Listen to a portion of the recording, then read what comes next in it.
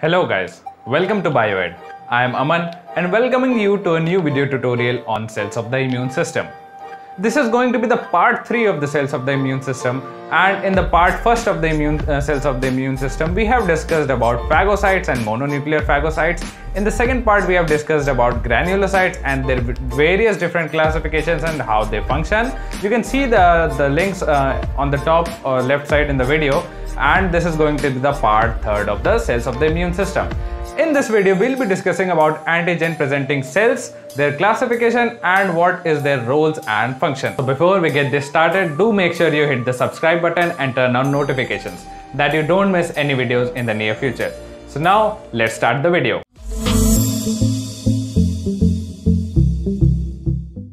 So guys, now let us discuss about antigen presenting cells, also known as APCs. So why are they called as antigen presenting cells? As the name suggests, they do the function of presenting the antigens to other cells, that is the cells of the adaptive immune system. So what they basically do is they take and capture the antigen, process the antigen in themselves in their body, and then they present it on their surface with a chemical protein complex known as the MHC. So what they do, they capture the antigen and then they display these antigens on their surface to the T lymphocytes, and they have the MHC2 complex on their surface. So what does MHC2 stand for? MHC2 stands for Major Histocompatibility Complex type 2. So we'll be discussing about MHC complexes in details in another videos, but for now if you see the diagram, it is a very simple diagram that I'm going to show you. So basically this is the whole diagram I can show. It is of a APC. So what really happens is, this is an antigen, this blue colored is an antigen, and when this antigen is engulfed by an antigen presenting cell, it is engulfed and it is processed. It is broken down into various small parts, and then these small parts come and attach on the MHC complexes that are present in the cell. This red colored, as you can see, is the MHC complex. On this, these processed antigens come, and then these go to the surface and present these antigens on their surface. That's why they are known as antigen presenting cells, because they take the antigen, process themselves, combine it with the MHC2 complexes and then present them on their surface, so that these T cells, these T lymphocytes, the cells of the immune system, they can come and recognize this and make a interaction and bond, and thus start the adaptive immune response. So this was all the overview of the adaptive immune system. Now we will discuss about the different types of the APCs. So the 3 different types of antigen presenting cells are, the first are macrophages, the second are dendritic cells, and the third are B cells. These are the 3 major classifications of the antigen presenting cells. So the macrophages, we have discussed them in the previous video. You can find the link on the top or on the left side. We'll discuss about dendritic cells in this video, and B cells will be discussing about B cells and the lymphocytes in the next videos. So now let us talk about dendritic cells. So now let us discuss about dendritic cells.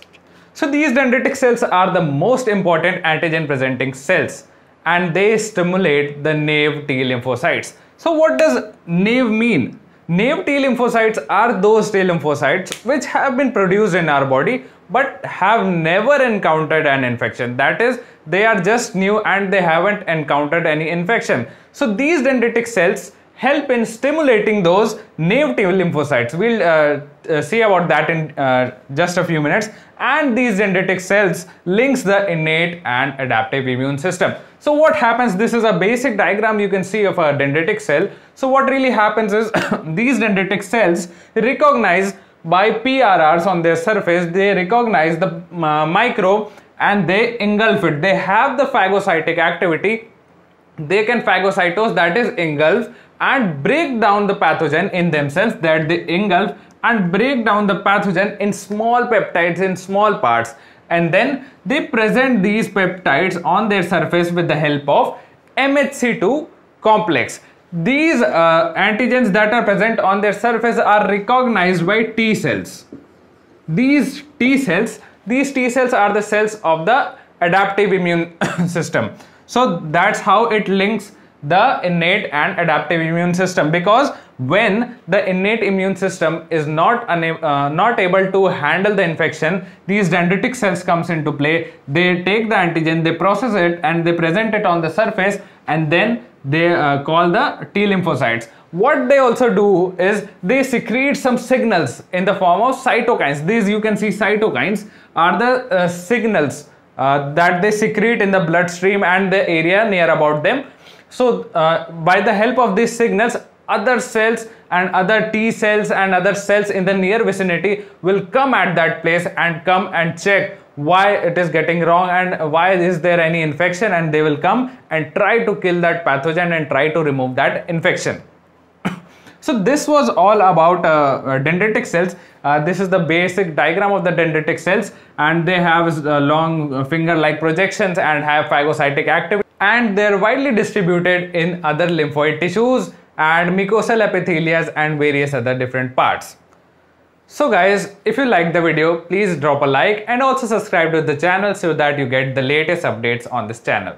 And also do comment so that this becomes a really interactive video, and I'll also appreciate your feedback. So in the next video, we'll be discussing about lymphocytes and their various different types. So meet you there. Bye bye.